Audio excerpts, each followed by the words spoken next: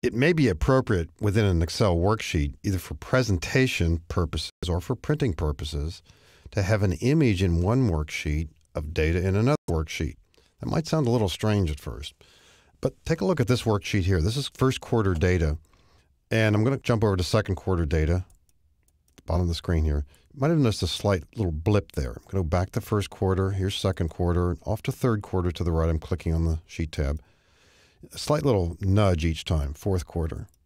The data to the right looks a little strange, and the columns that we see in here don't seem to match up with the column letters. What's happening over here? And as I slide the mouse over, something else. This is actually a picture. And unlike a snapshot, this is in effect a live picture of data on the summary sheet. So let's revisit this a little bit. Each of these sheets, first quarter, second quarter, third quarter, fourth quarter, there's data in columns A through E.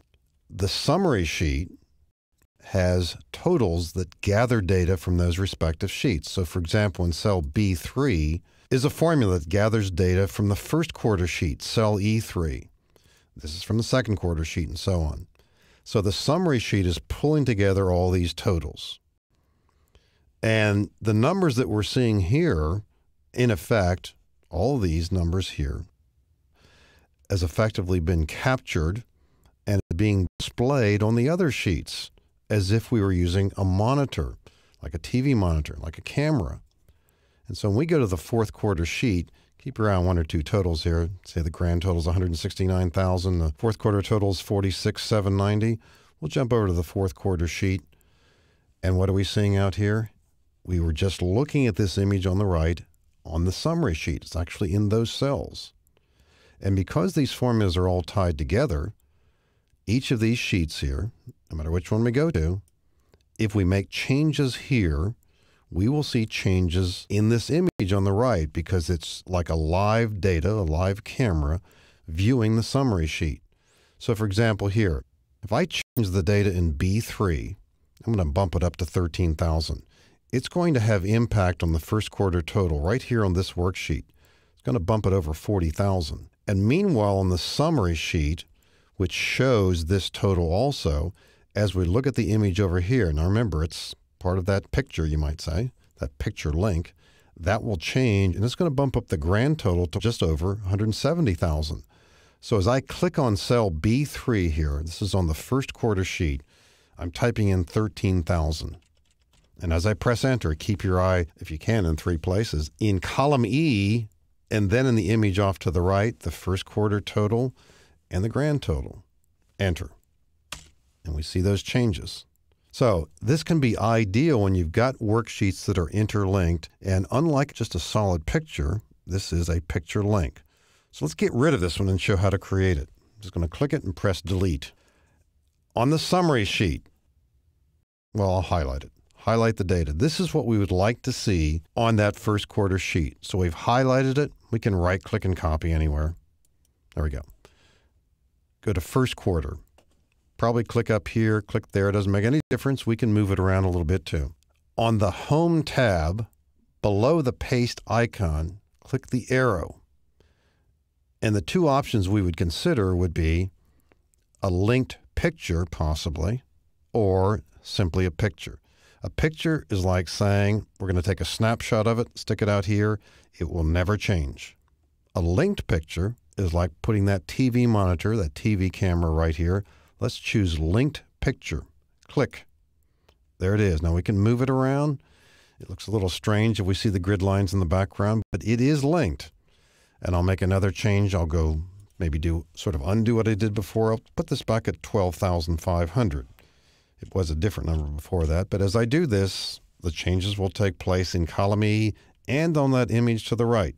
The grand total for that particular row will go below 170,000. There we are. If you'd like to spiff this up a little bit, again, you can move it around, place it wherever you want. You can make it smaller. I don't think that would be a good idea because then our rows aren't lining up with the data so well, but you certainly have the right to do that. If you right-click on this, you might want to then go to Format Picture and possibly out here fill in, say, with a solid color in the background, and you can explore this a little bit. For example, maybe I'll use a light blue or something. And you pick this one, just You see what's happening to the image. And then as we drag it around, we're not seeing through it to see the lines. So I think you can see there's some real appeal for this sort of thing. Now remember, we could have, and let's say we will now, show how this might be as a picture. Could have done it during the same sequence of actions too. Highlight this, right-click, copy the data.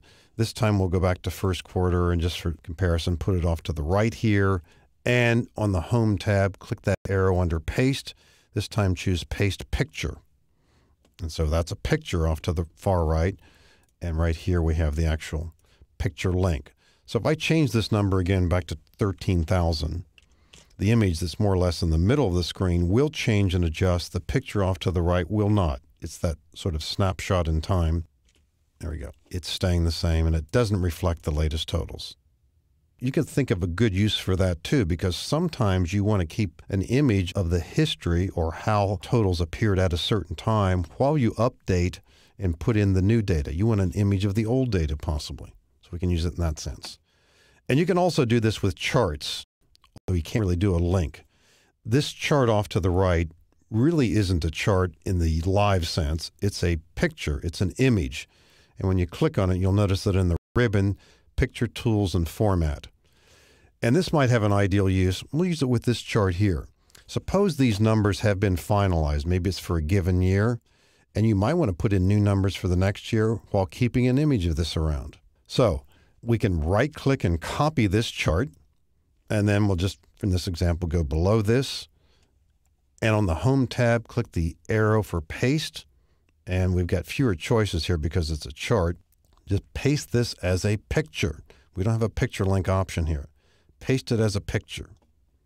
Now that's frozen in time. The chart above it is linked to the data and will react. I change domestic here, and imagine I make a typo. I mean to type 85 and I type 850 or something. Okay, the chart on top will reflect, and you see what's happening. The one below was a picture, like a snapshot in time. It doesn't change. Let me do an undo here. When you do have images like this too, a quick fix for some people, and it's kind of fun too, click Format, and you've got suddenly a lot of choices here. And you just have to try some of these. And you didn't even know perhaps that you could tilt the chart and have a reflection underneath it, do all kinds of interesting things here just by sliding over this one, that one. See the shadows in the background here and there, that sort of thing? Fun stuff. There we go. You want a bigger reflection than that? Once you've clicked on this, go into Picture Effects and choose the reflection type you might want. And you can make the case for how critically important that really is. So easy capability here for converting charts into pictures. And prior to that, the more important perhaps, creating pictures and picture links within worksheets.